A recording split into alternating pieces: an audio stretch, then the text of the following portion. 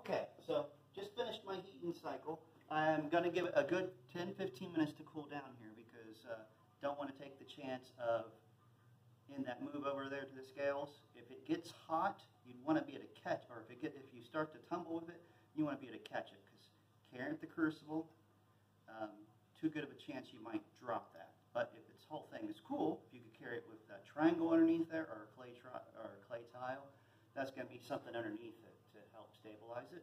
And worse, if it does start to drop, if I let it cool for about 10-15 minutes, I can probably nudge it with my hand and not burn myself. But it is a beautiful brown. There is some black down in there, and I also, once I was pretty sure I was done, I set it down here and I tapped it, because the solid will break up some when it's down in there, and you just want to make sure there's no glue down in there.